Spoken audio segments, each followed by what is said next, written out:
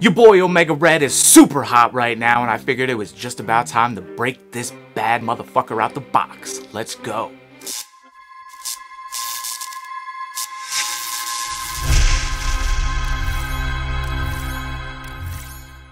Today, we're gonna crack open this vintage Omega Red Toy Biz 10-inch figure. Before we get into the video, don't forget to like, subscribe, and hit that bell. Now, let's hop right into this unboxing and check out this psychopath serial killer himself from Russia. Let's go!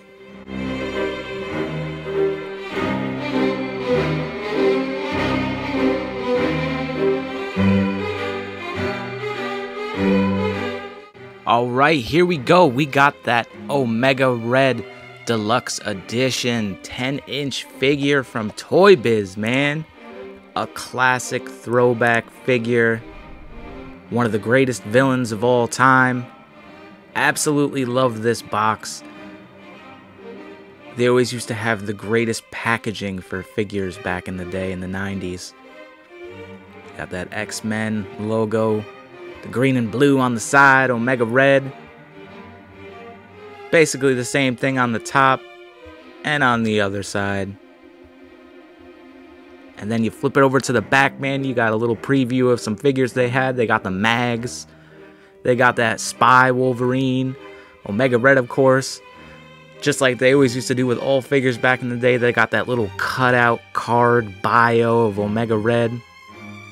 Just an awesome box. I kept it in the box for a long time. I actually found this thing at this strange little Mexican dollar store like 5 years back for $5 and just kept it hidden away for a while. Taking your boy Omega Red out the box, you got him in this little insert here that he's connected to.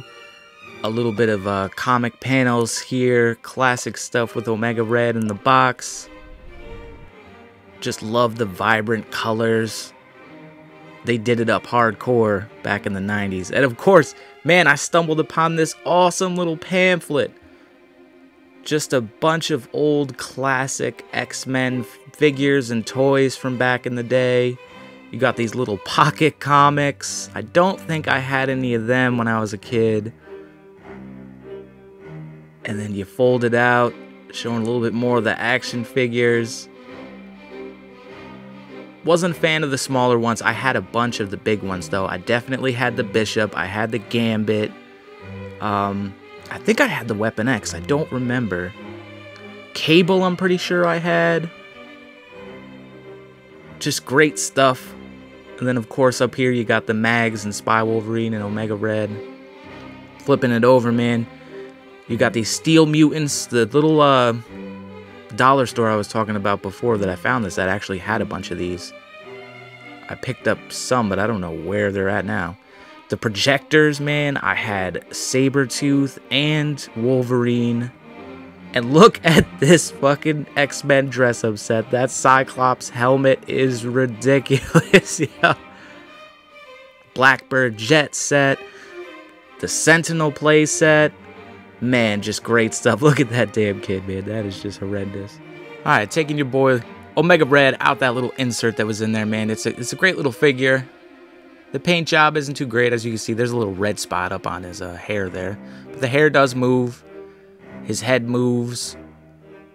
It's not like it is today where there's like 14 points of articulation on a figure, man. This thing is basic as hell.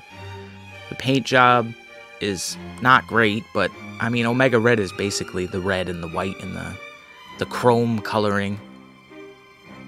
So they did a good job. This is probably one of my favorite ones out of all of them, just because he doesn't really need a whole lot of detail. He's got the little Omega sign on his hand there. Some bad paint around the little gloves he's got on. Same with the other side as well, and the belt. But I mean, all figures look like this back in the day. They were all not great paint jobs. So I'm talking about the articulation. You got the knee bends, the legs move, and the arms move. That's all you got on this. But you also, right here, have his little tentacle. This thing is a little action motion that pops out. Thing little slides out. It's kind of a pain in the ass to get back in. I'm sure these things broke off immediately back in the day when kids had had them playing with him. But it's a cool little addition to the figure. Definitely real basic, but I mean, he looks awesome. It's a great figure. Definitely brings back some of that 90s nostalgia of all the toys that I owned as a kid. I was very glad to find this in this little weird Mexican dollar store and pick it up for like $5. They had a bunch of stuff too. They got some Spawn stuff, a whole bunch of just old school figures. I don't know how they have them all brand new in the boxes, but they do. So he's got this little tentacle here too that also goes in his hand. Pop that right in there. It's a little weird looking. It's kind of awkward to have him posed with that in his hand. I probably wouldn't have it in there, but you know, he's got to have the tentacles.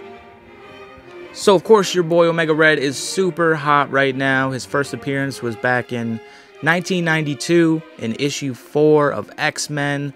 That Jim Lee goodness. There's a ton of speculation that he is going to be entering into the MCU at some point soon. Hopefully he does, because he is one of definitely my favorite characters of all time. Just the serial killer, super soldier, Captain America style, just member of the KGB, just straight up murdering bastard. He's just such an evil, awesome villain, and I really hope he comes to the MCU.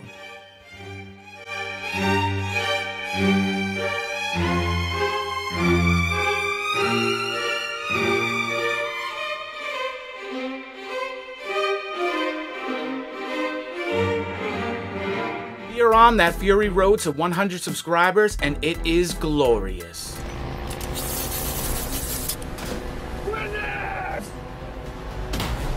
We're giving away that Xmen #1 CGC 9.8 along with 2 Funko Pops. To be entered in the giveaway, all you gotta be is subscribe to the channel, like the video, and drop a comment on any video I show that mentions this giveaway. Alrighty, all you savages, thanks for watching this Omega Red unboxing.